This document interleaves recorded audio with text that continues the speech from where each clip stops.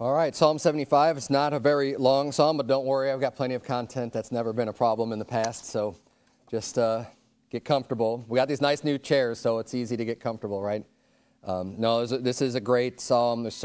I love all the doctrine in the psalms. It's great for something that's, we could say, just a songbook, just a collection of songs. It's magnificent how much you can learn from these psalms and the great doctrine in them. Now, this is another psalm we saw last week. I expressed how I believe there was a lot of prophecies in Psalm 74. I believe the same thing with Psalm 75. We see prophecies here. There's a prophecy of the judgment to come, and we're going to see that laid out here. I think that's kind of one of the big themes of this passage, but let's dig into this, and we'll go through verse by verse. And, I have some other references that we're going to check out in the New Testament as well that I think line up perfectly with this psalm. Look at verse number 1. The Bible says, "Unto thee, O God, do we give thanks. Unto thee do we give thanks, for that thy name is near, thy wondrous works declare." And many of the psalms are going to start off similar to this, of just praising the Lord, because it is a psalm, it is a song, it is giving praise to God in his goodness. And whether the content, the subject matter is what we would consider positive or negative, we still always start off praising the Lord and recognizing the greatness of our Lord and Savior. So this, like I said, this is no different. Starting off giving thanks, very appropriate for a psalm. Continuing on here, verse number 2, "When I shall receive the congregation, I will judge uprightly." And we're already starting to see the context being formed here of a time period. He says, when I shall receive the congregation. And who is a congregation? Or another word for congregation is church, right? So who does a church consist of, or a congregation consist of? The believers, right? Believers in our Lord and Savior Jesus Christ. Now, I'm not teaching a universal church, but he's saying when I shall receive the congregation, I will judge uprightly. And there's a judgment day that's coming at the time when all believers are going to be gathered up and received by Jesus Christ when he comes back in the clouds and we meet him together in the air. There is going to be a judgment that comes on that very day. On that same day, there's a judgment to come. And we are going to see, look at verse number 3, "The earth and all the inhabitants thereof are dissolved. I bear up the pillars of it, Selah." So it's not much of a stretch to see the prophecy that exists in this passage, right? Because he's saying when he receives a congregation, I'm going to judge. And when I judge, guess what? The earth and all the inhabitants thereof are dissolved. And we know that once the believers are taken up, that then God begins to pour out his wrath. And what we don't see in the Psalms, like these are prophetic statements, but it's not putting the timeline like, say, Revelation does, right? This is prophesying future events, but not in such an extremely detailed manner. It doesn't have to be detailed. It's just enough to let you know in this short psalm, hey, God's going to judge, he's going to gather up his congregation, and then I'm going to judge, and guess what? Everything's going to be dissolved. And that is the end. That is ultimately goes all the way to the end of his judgment. So he's got a judgment that comes, the day of the Lord. We'll see that. And in fact, if you would please turn to 2 Peter chapter 3, and we'll see some supporting scripture that I believe is talking about the same event. And I subtitled this sermon tonight, "God is the Judge." And that comes from this passage, but we see in multiple places in Psalm 75 the reference to God's judgment, to God judging, and to God being the judge. As in verse number 2, he says, "I will judge uprightly." And God is a perfect judge. God is a just judge. And judgment ultimately belongs to the Lord. Now, many people today will say, well, see, God's a judge, so you can't judge and you can't say anything. Well, that's not true. The Bible does teach us, and I'm not going to go through all the proof texts in Scripture tonight, but the Bible does teach us, Jesus said, judge not on the appearance, but judge righteous judgment. We're instructed to be able to judge between the wicked and the good. And honestly, if you're honest with yourself, everybody judges all the time anyways. You have to make judgments. How else do you determine if something is good or bad, if something is wicked or if it's righteous? You could only do that through making judgments. So we need to make judgments, but we do so, or we ought to do so. All of our judgments ought to be derived from the Word of God, from the ultimate lawgiver and judge of truth and righteousness. So we receive that judgment from God, and then we can share and show other people, hey, this is the righteous judgment. This is the judgment of God. And then we can start to judge within ourselves whether things are good or evil, because it's based on what the judge said. Just like people who say, who think they can't know for sure if they're going to be saved, right?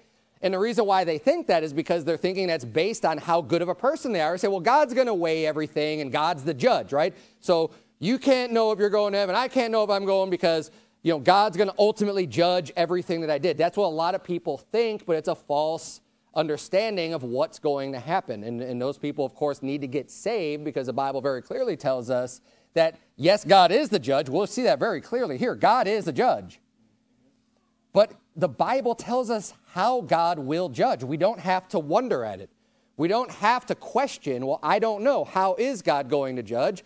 Because if he's already told us how he's going to judge, then we don't have to question anymore, because God's not a liar. God's not a deceiver. God's not going to change his mind and say, well, I know I said that before, but really I'm just going to do something different now. That's not a holy God. That's not who God is, right? So we know how God is going to judge because he told us. We know that there's none righteous, no, not one, and the wages of sin is death. We know that God's judgment upon all sin is ultimately the lake of fire. That's the judgment. It's an eternity in hell. And God's a righteous judge, and that's what it is. And if we're all guilty of that judgment, but the only reason we get to escape is because that penalty was paid by Jesus Christ. So we're able to receive forgiveness of sins through the blood of Jesus Christ, which he shed when he died on the cross and rose again from the dead for us. So anyways, that's obviously the gospel. It's what we believe, and that's how we know. But God is the judge nonetheless. And let's continue here. Look at 2 Peter chapter 3, verse number 1. The Bible reads, "This second epistle, beloved, I now write unto you, in both which I stir up your pure minds by way of remembrance, that you may be mindful of the words which were spoken before by the holy prophets, and of the commandment of us, the apostles of the Lord and Savior." Now, I wanted to get this whole passage in context because it is all relevant. And he's starting off just by saying that he wanted the people that he's addressing here to be mindful of the words which were spoken before by the holy prophets. Well, the psalmist in Psalm 75 is one of those holy prophets here that they ought to be reminded of, because Psalm 75, I believe we're going to see this, is talking about what he is about to speak to here. So not just the words of the prophets, but also the commandment of the apostles and the more modern day prophets of the Lord at that time. To combine all of that, he says this in verse 3, "Knowing this first, that there shall come in the last days scoffers, walking after their own lusts, and saying, where is the promise of his coming? For since the fathers fell asleep, all things continue as they were from the beginning of the creation." And he's explaining the mindset that people will have, saying, going back of old, there's all these prophecies saying, where is the Lord? When is he coming back? Everything just keeps on going the way it has been. And it's going to be this mindset of people who are thinking that, look, it's not true. It's not going to happen. And one of the things that doesn't help people with this mindset are all the date setters on the prophecies, all the false prophets that want to tell you, oh, no, Jesus is coming back. He's coming back on this date. He's coming back in this year and this date, and then he doesn't come back. And people hear that over and over and over again, right? And especially unbelievers, they hear that, and it's like, unbelievers don't know who's, everyone's trying to claim things, and it seems like no one knows what they're talking about. So it's easier to then just dismiss it and be like, look, you guys have been saying, and they'll say you guys in a broad context, right? You guys have been saying this stuff for a long, nothing's happening, nothing's changed. It's all just continues the same way it is. I'm not scared. I don't have to worry about Jesus Christ coming back because That's all just a bunch of nonsense. This is going to be the attitude of the people when Christ actually does come back. And he's letting us know this in 2 Peter chapter 3. He says that there's scoffers. And verse 5 says, "For this they willingly are ignorant of, that by the word of God the heavens were of old, and the earth standing out of the water and in the water, whereby the world that then was, being overflowed with water, perished." So the people are willingly ignorant because they don't want to know. It's not that there aren't people explaining, hey, there was a flood, the creation, God's already destroyed this earth once, it's going to happen again, and this is part of the prophecy, just saying, just as things were, men were violent and things were wicked in days of Noah, it's also going to happen again, and people are just willingly ignorant of that. There's evidence of a worldwide flood. There's evidence of the destruction that God has rained down on this earth in the past. There's evidence of Sodom and Gomorrah being burnt up. There's evidence of like I said, a global flood and all these various evidences, but people want to be willingly ignorant and just not see that that is true. Verse 7 says, "But the heavens and the earth, which are now, by the same word are kept in store, reserved unto fire against" what?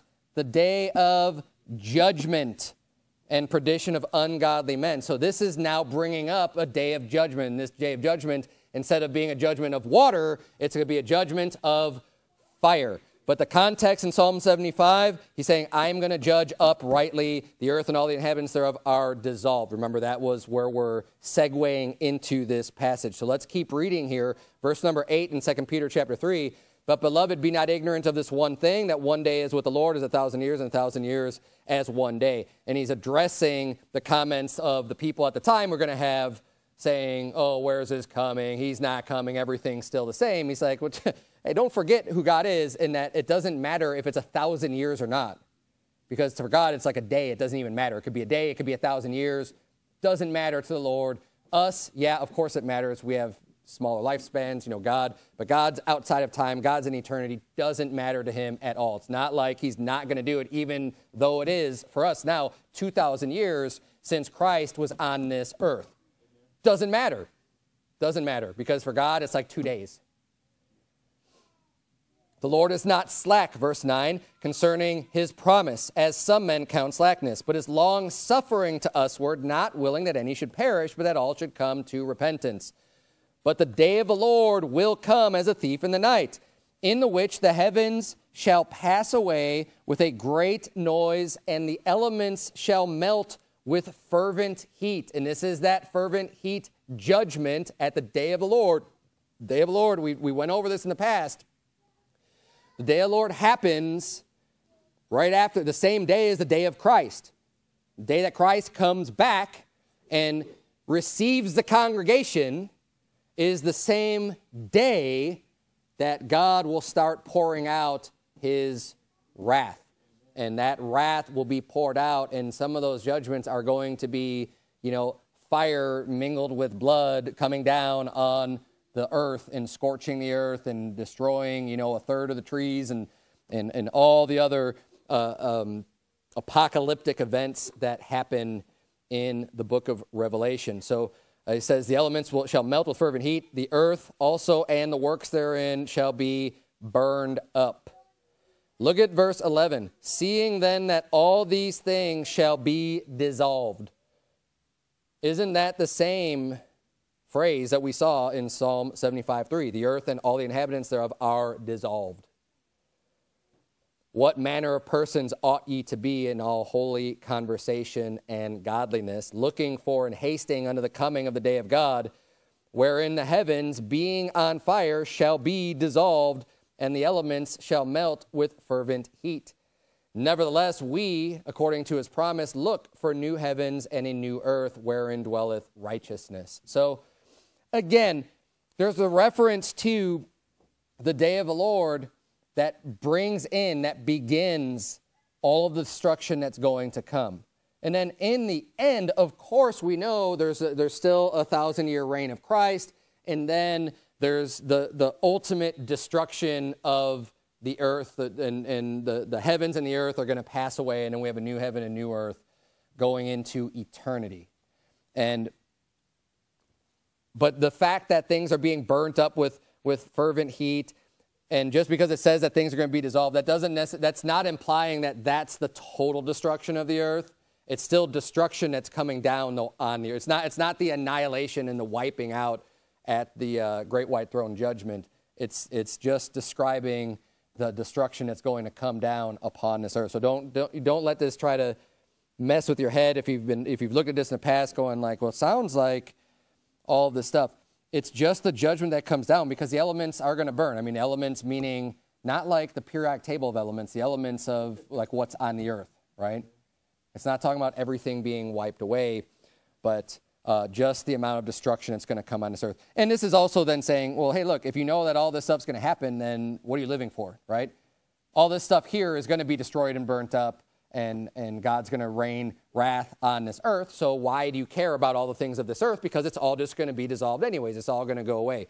So don't let that be your focus in this life, because we ought to be, like it says in verse 13, nevertheless, we, according to his promise, look for new heavens and a new earth wherein dwelleth righteousness. Let's go back to Psalm 75.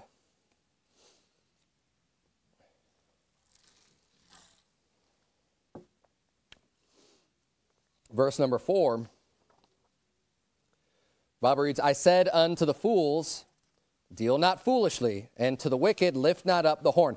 And this fits in, again, a much shorter passage, but it sounds like it's pretty still kind of staying in line with 2 Peter chapter 3 with that last verse that I just read about, hey, since we know that these things are going to happen, you know, what mindset ought you to have, and we should be looking for the new heavens and new earth.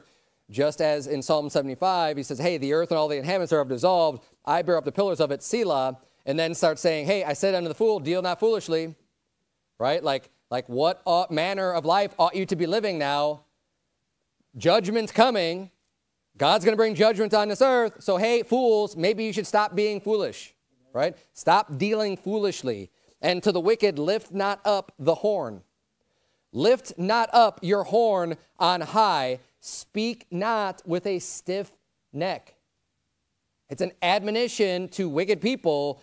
What does that mean, lift up the horn? It's lifting up your horn. It's themselves and putting themselves above other people. Typically in the scripture, when we see references to horns, it's people that are rulers or people in power. And he's saying to the wicked, look, don't lift yourself up. Don't have this proud, haughty attitude with a stiff neck that can't hear rebuke, that isn't going to hear what anyone else has to say. They're full of pride. They're full of arrogancy. They're people that can't be taught. He's trying to give them some wisdom here. Look, God's going to judge. You might not want to go down that path. You might want to reconsider. You might want to consider that God's judgment is coming, and are you ready?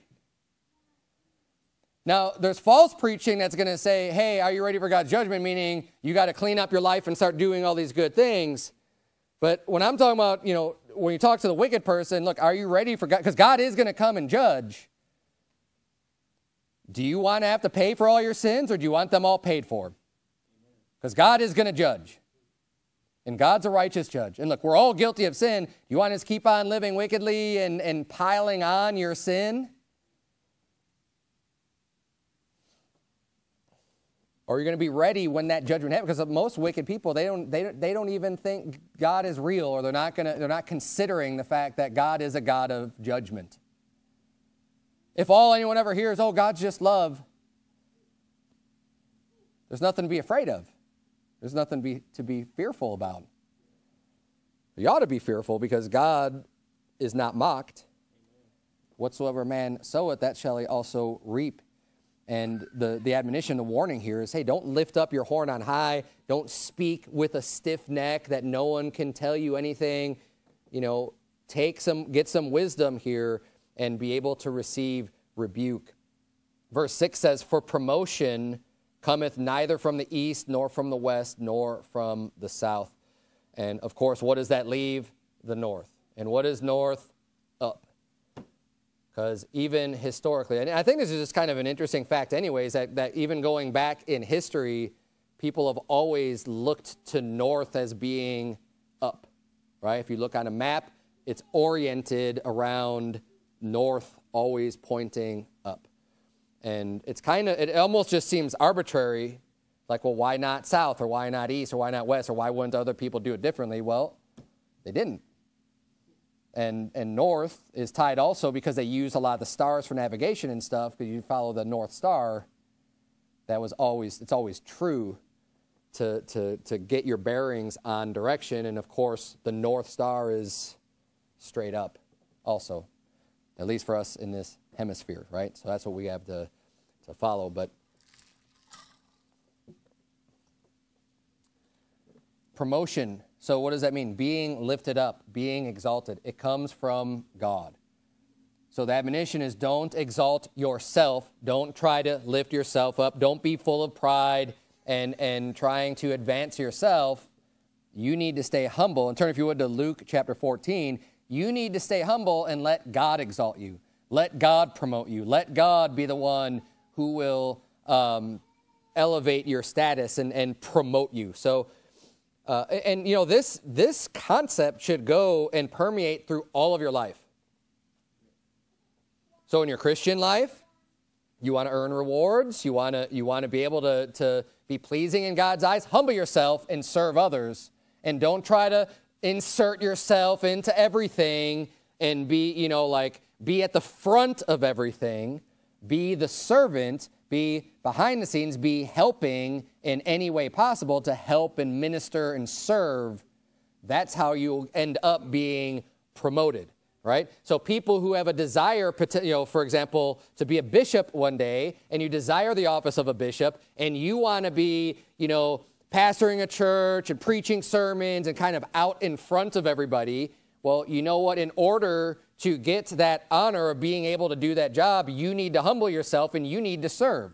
And you need to be a person who's willing to do whatever job is necessary and be faithful and stay and be reliable, dependable, and able to do any job, whatever needs to be done, you're there to do it.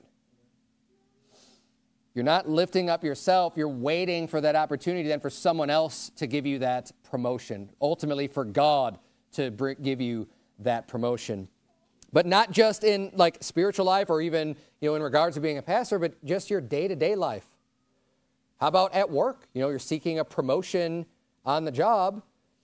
You don't need to exalt yourself. And I recommend don't exalt yourself to your boss. You're going to come off sounding proud and arrogant, and people who are like that, a lot of managers and bosses are not going to want to then give you a promotion or exalt you in your status within a company because you sound like a braggart, you sound like a blowhard, you sound like an arrogant jerk, and they're not going to want to give that to you. Be humble. Work hard. Prove yourself just by working, not by trying to do self-exaltation to anybody.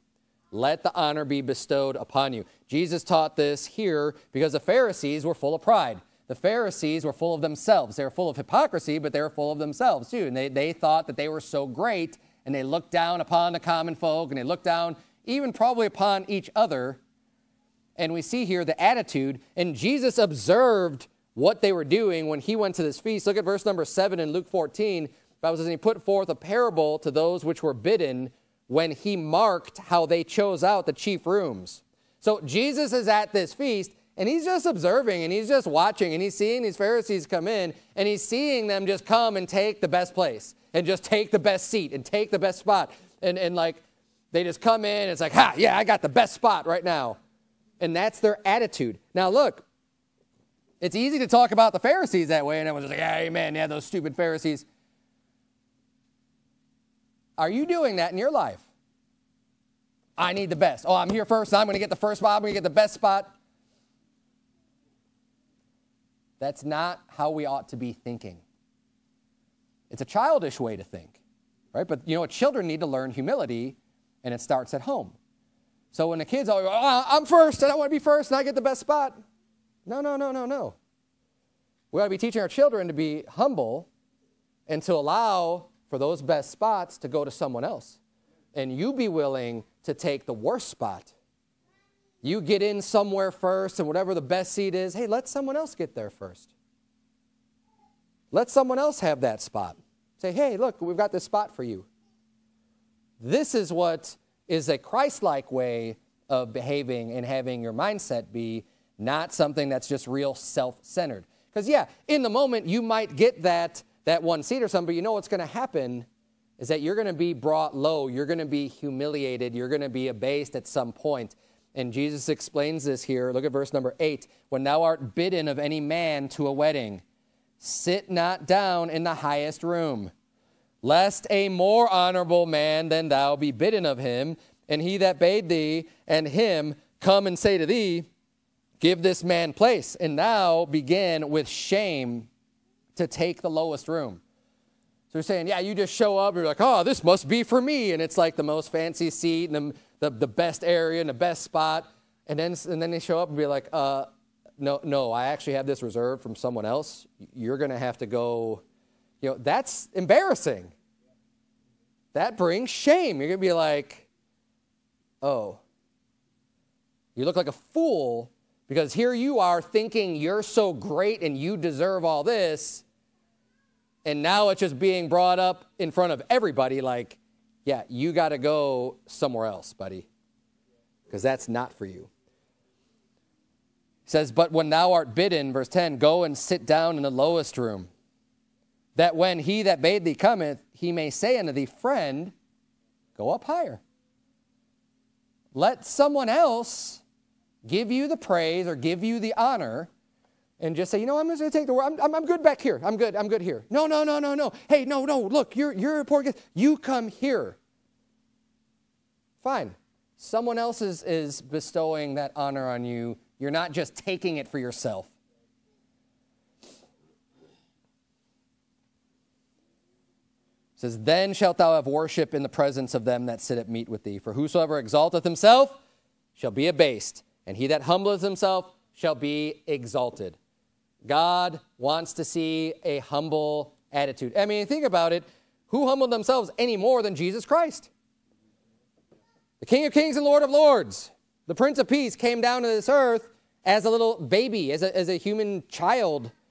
God humbled himself and was manifest in the flesh and suffered death, even the death of the cross. He suffered that shame. He suffered, his own creation spitting on him and rejecting him and reviling him and beating him up. That's a lot of humility.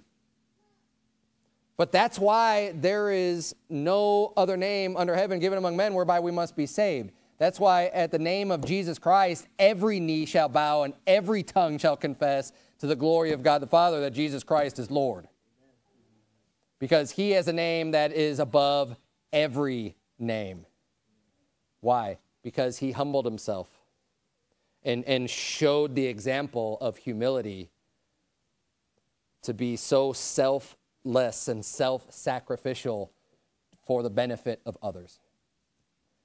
That's the Christian mindset. So, like I said, we can look at certain examples and we can look at the Pharisees and we can look at this rebuke and be like, I don't have a stiff neck and I'm, well, do you though? Right? In some areas, maybe you're great, but think about that. This ought to permeate all areas of your life. To where you're not just thinking so highly of yourself and just you deserve this and you deserve that, and you ought to be thinking, I don't deserve anything. And when you're humble, people will give you things. Look, I can testify to this just in really small examples, and I'm not going to go into them because it doesn't really matter, but just little small examples when you actually have this in your life and you play this out and just say, you know what, I'm going to start doing things this way. You will receive then, in the end, you'll end up receiving some honor where people are saying, no, you come over here. It happens. Because God likes the humble, and he'll lift up then the person who's being humble. And it's great because it works out in two ways, because you always have people who are full of pride and think that they're so great. So God's able to usually simultaneously exalt one and bring down another just, at the same time. Like in this parable, in this story, you've got the guy who assumingly is the humble guy that is the guest of honor, who's being praised and exalted and lifted up, and then the guy who thought of himself really highly is simultaneously being abased and brought low. So let's go back to Psalm 75. Promotion comes from above. It comes from the north.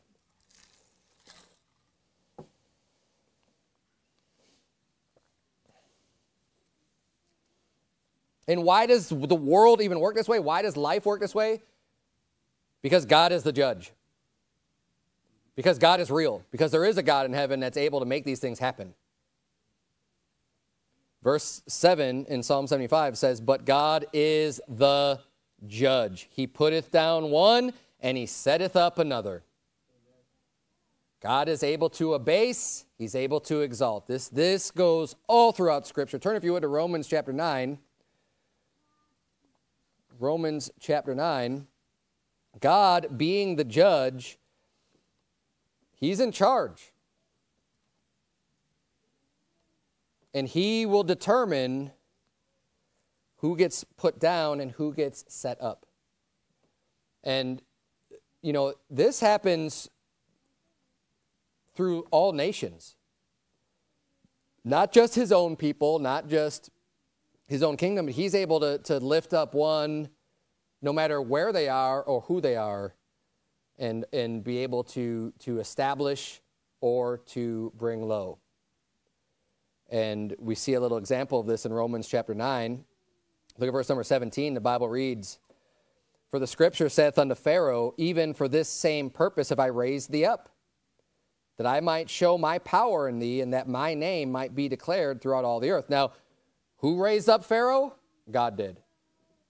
Now, Pharaoh was high-minded of himself, and he didn't give any care at all about who the Lord was, because it's apparent when you go back and read stories, who is the Lord, right? When Moses is trying to say, look, we need to go worship the Lord, we need to offer sacrifices, and we have to follow what God said. And he's just like, who is the Lord? He didn't care at all. He cares about himself. But it doesn't matter. God is the one that put him in that position, but see, God's also the one that then brought him low. It was through the mighty arm of God that all the plagues happened in Egypt, and that Pharaoh was brought low. He says, even for this purpose have I raised thee up, that I might show my power in thee, and that my name might be declared throughout all the earth. Verse 18, therefore hath he mercy on whom he will have mercy, and whom he will he hardeneth. Thou wilt say then unto me, why doth he yet find fault? For who hath resisted his will? Nay, but, O man, who art thou that repliest against God? Shall the thing formed say to him that formed it, why hast thou made me thus? Hath not the potter power over the clay of the same lump to make one vessel unto honor and another unto dishonor? What if God, willing to show his wrath and to make his power known, endured with much long suffering the vessels of wrath fitted to destruction, and that he might make known the riches of his glory on the vessels of mercy, which he had afore prepared unto glory, even us whom he hath called, not of the Jews only, but also of the Gentiles. Now, I'm not going to get into the Calvinistic teaching on this, because there is no Calvinism here in the Bible or anywhere in the Bible. It just doesn't exist. But the reason why I like turning Romans 9 to get this established is because I think kind of what we're seeing in the scripture here is the praise that God deserves, and the understanding of God being the judge, of God is in charge, and God is the ultimate authority. And we need to recognize that. And you know what? Sometimes people are going to be lifted up, and sometimes they're going to be brought down. So we just need to stay humble, because we don't know what God's going to do. He may exalt you and lift you up, or he might just let you stay humble and in want of some things, right, and not have all of the riches or whatever in this world. Or he might lift you up in front of you. He might, your name might be cast down as mud, or it might be lifted up. But let's just let God do his thing, and we know that he's good in whatever he chooses to do. And in the end, God's name is going to be exalted, and we just stay humble, because even if it doesn't happen in this lifetime, that exaltation will happen to those who are low, those who are the lowly and the humble in Christ. God will exalt. And it's even better to be exalted in the kingdom to come than it is in this kingdom. It's way better. I don't want my riches here. I don't want to be like, oh, okay, here's your reward and get it here. I want to get my reward later because that lasts forever. So anything you get here, I mean, yeah, it's nice when if you can have your name exalted or something like that here, but that's not going to last. So we don't strive to even make sure that we're exalted in the eyes of this world because this world's going to be gone. We just want to make sure that God is pleased with us and that we can remain humble and lowly for him to lift us up. And when you have people trying to, because at the end of the day, how can you fight against God anyways? If God wants to exalt one and bring down another, then that's what's going to happen. You know, these men get so full of themselves and so proud and so arrogant, they think they could actually do something against the Lord. And they can't. I mean, like Nebuchadnezzar is like, look at all this that I have done. And then he's made like an animal for 7 years out eating grass and until like literally his hair is becoming like bird feathers and his fingernails are growing out like claws, like he's starting to look like an animal. You're like, you didn't do any of this. God lifted you up for his purposes to bring judgment on the people he needed to bring judgment on. It's not because of you, Nebuchadnezzar. And then he realized that too and humbled himself and exalted the name of the Lord, right? But then you also have, who was it in the New Testament? Was it Herod that, you know, people said, oh, it's the voice of a God, right? Was it Herod? And then, like, he doesn't give God the praise, and guess what? He falls over dead. God brought him low. Like, he thinks he's all that. He's not correcting the people, right? Because that's a little bit too much exaltation.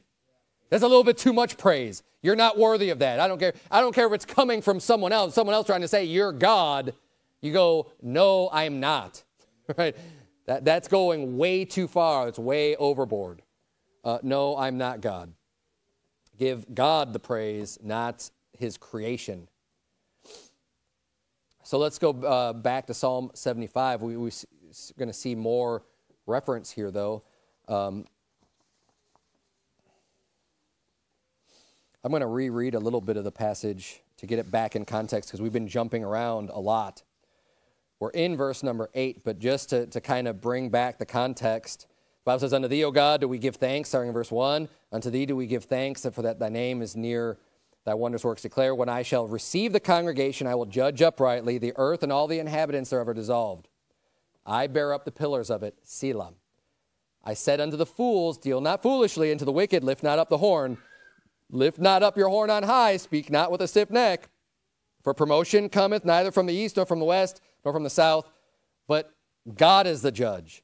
He putteth down one, and setteth up another. All being mindful of the events to come, right? In this context of Psalm 75, he's saying, look, don't be foolish. Don't lift yourself up. God's going to lift up and God's going to bring down. He's the judge. Verse 8 says, for in the hand of the Lord there is a cup, and the wine is red. It is full of mixture, and he poureth out of the same. But the dregs thereof, all the wicked of the earth, shall wring them out and drink them. Now, more clearly or more vividly in Revelation, but again, there's no accident here that these words are even being used in Psalm 75, because there's only a couple references to an event like this happening, and they go hand in hand with the context in both areas, right? So here we're already seeing the context of destruction to come, of God being the judge, of judgment coming down, right? And then this cup of wine being brought up and being poured out. And then even with the dregs, We'll get into that in just a second. But the drag, what's the dregs? The dregs is just the pulpy part. It's the solid part. So like if you squeeze the grapes, right, and you make that grape juice, because that's which another word for that in the Bible is wine. You squeeze that out, you're going to have some debris. And especially when it settles a little bit, a lot of that will settle. And that's kind of more like the refuse than it is the juice, right? A lot of times you'll strain out the dregs and make it more pure. But what it's saying here is that all the wicked of the earth shall wring them out and drink them. So the wicked are looking for the refuse, the worst part of the wine, right? Like give me that part of it, the dregs. But let's see what reference we have here in Revelation 14. Verse number 9, the Bible says, and the third angel followed them, saying with a loud voice, if any man worship the beast in his image and receive his mark in his forehead or in his hand, the same shall drink of the wine of the wrath of God, which is poured out without mixture into the cup of his indignation. And he shall be tormented with fire and brimstone in the presence of the holy angels and in the presence of the Lamb. And the smoke of their torment ascendeth up forever and ever. And they have no rest day nor night who worship the beast in his image, and whosoever receiveth the mark of his name. So here we see this wine of God's wrath, of his indignation being poured out and people being tormented in hell, essentially everyone who takes the mark of the beast. That's one reference here to this cup, this wine that's being poured out. Turn, if you would, to Isaiah chapter 51. We're going to see another reference here.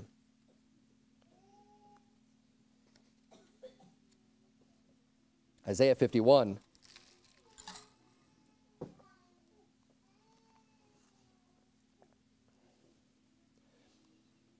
As I said, there's only a few references of wine being poured out, like in God's hand, and none of them are good. These aren't positive references.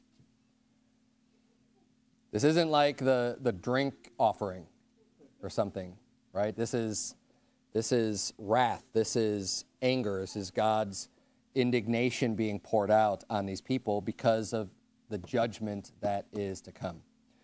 Isaiah 51, look at verse number 17. The Bible says, awake, awake, stand up, O Jerusalem, which hast drunk at the hand of the Lord the cup of his fury.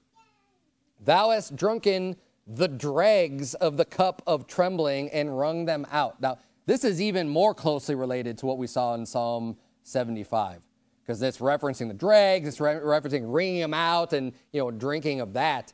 Verse 18, there is none to guide her among all the sons whom she hath brought forth. Neither is there any that taketh her by the hand of all the sons that she hath brought up. These two things are come unto thee. Who shall be sorry for thee? Desolation and destruction, and the famine and the sword. By whom shall I comfort thee? Thy sons have fainted. They lie at the head of all the streets as a wild bull in a net. They are full of the fury of the Lord, the rebuke of thy God. Therefore, hear now this, thou afflicted and drunken, but not with wine. Thus saith thy Lord, the God, and thy God that pleadeth the cause of his people. Behold, I have taken out of thine hand the cup of trembling, even the dregs of the cup of my fury. Thou shalt no more drink it again, but I will put it into the hand of them that afflict thee, which have said to thy soul, bow down, that we may go over.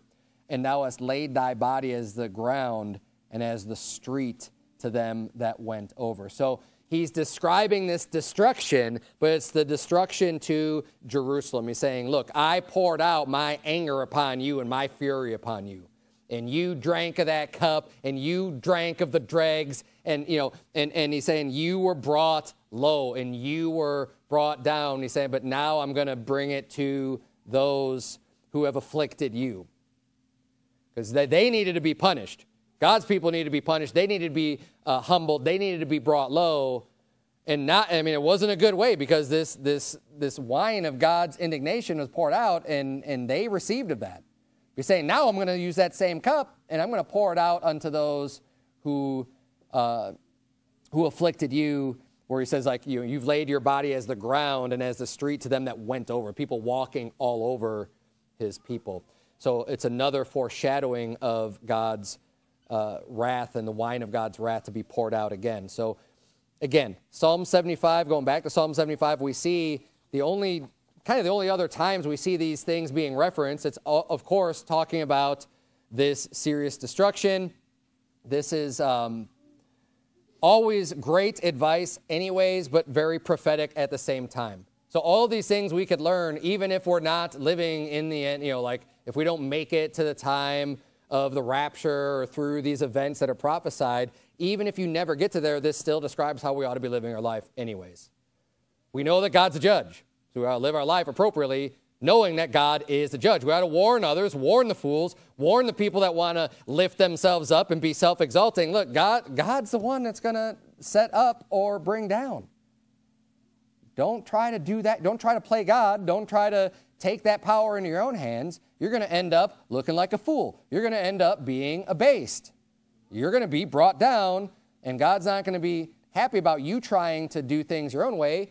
Submit yourself unto the Lord. Look at verse number 9. But I will declare forever. I will sing praises to the God of Jacob. All the horns of the wicked also will I cut off. But the horns of the righteous shall be exalted. This is when God, the judge, brings in his judgment. He sets everything right. At the judgment day, look, everyone's going to face a judgment day. Everyone is going to face a judgment. Now, those that are in the book of life aren't going to be judged by their works and cast in the lake of fire like those who are not in the book of life. Great white throne judgment, when God's casting people into the lake of fire, that's for the dead. That's for those whose names are not written in the book of life, like Revelation chapter 20 says, verses 14 and 15. We often use that out, soul winning, right? And earlier in that passage, when the dead deliver up, the sea delivers up the dead that was in it, and death and hell deliver up the dead that were in them, and they stand before the judgment seat, and they are judged according to their works. Because the books are opened up, and God, the judge, finds them guilty before the Lord, and they are cast into that lake of fire where they will be eternally tortured and punished for all of eternity, for all time. And that is the righteous judgment of God. As believers, we don't ever have to face that judgment. Christ paid that penalty for us. Praise the Lord. But we have our own judgment seat. We have the judgment seat of Christ. And that's based on what we do in this lifetime. And we need to remember that God is judge. We need to remember that we're going to be standing before the judgment seat of Christ, where he's also going to judge us according to our works. The good thing is that our sins, that just, like anything that we did that was not good for anything, just gets burned up. We don't get burned up. Those works are just gone, right? Because we're forgiven of all of our sins. So it's not a time of berating for your sins, but it is going to show forward, hey, were you spiritually minded in this life? Were you working towards that new heaven and new earth, the new Jerusalem? Is that how you invested your time here on this earth? Because that will show forth, and that's where you're going to get the rewards from when you humbly serve the Lord and do the things that God wants you to do, walking by faith, not by sight, knowing that there is a kingdom to come, knowing that there's a new Jerusalem.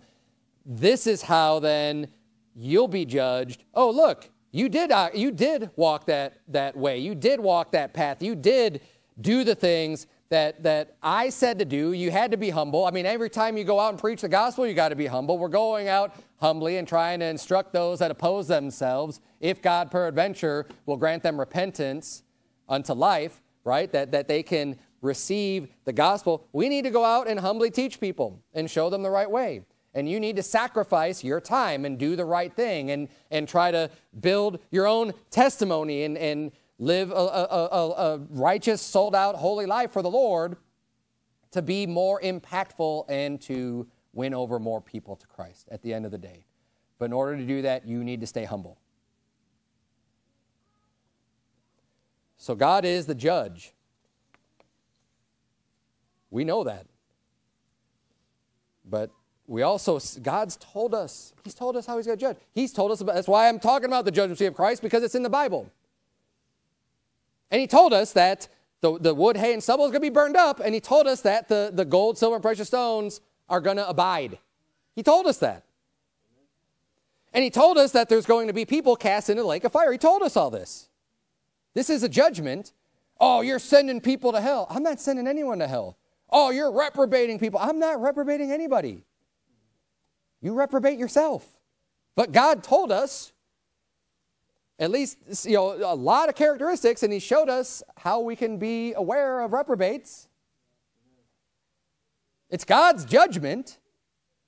I'm not the one bringing the judgment. I could just see it, and I'm going to judge according to the Word of God. We're like, wow, yeah, that's, look, this example lines up perfectly with what the Word of God says. And God determined certain people to be reprobate. And God determined that some people are going to be cast in the lake of fire. And who are those people going to be? Those that don't have Christ. He that believeth on him is not condemned, but he that believeth not is condemned already. Hey, I don't have to condemn you. You're condemned already. I'm not sitting on the throne and judging people, but you know what? God is, and he told us how he's judging. Jesus Christ himself said, he that believeth not is condemned already, because he hath not believed in the name of the only begotten Son of God. That's why. You haven't believed. You're judged already. You're condemned already. You're guilty. Praise the Lord for his judgment, and we thank him for giving us the wisdom and the instructions so we can know his judgment. We shouldn't be ignorant. We're fully aware. We know the laws. We know the judgment. It's not a mystery. We need to bring forward this truth and this wisdom to a lost world, a deceived world, an ignorant world that don't know these things, so that we could lead them to Christ. Let's bow our heads, have a word of prayer. Dear Lord, we thank you so much for being such a righteous judge, and we know that no matter how many injustices that we face in this lifetime, that you are a righteous judge, and all the wrongs will be made right. And you see the right, you see the wrong, and Lord, that nothing is going to get by you. We thank you for your long suffering and mercy, dear Lord, that we were even given the time to be able to change our minds, to be able to put our trust in Jesus Christ as our Savior. We thank you for that opportunity and that option to be able to get saved because someone loved us enough to die for us, dear Lord, and to take our penalties of the sins that we've committed, that we deserve to pay for, but that we were loved enough to have those paid for us. We thank you for that. And I pray that you please help us to share that good news and share that good message with others that do oppose themselves and that might be caught in the snares of the devil. Lord, I pray that you would please just help us to lead those people to Christ. And Lord, help us to overcome our own sins in this world, that we can just serve you faithfully, God. We love you. It's in Jesus' name we pray. Amen.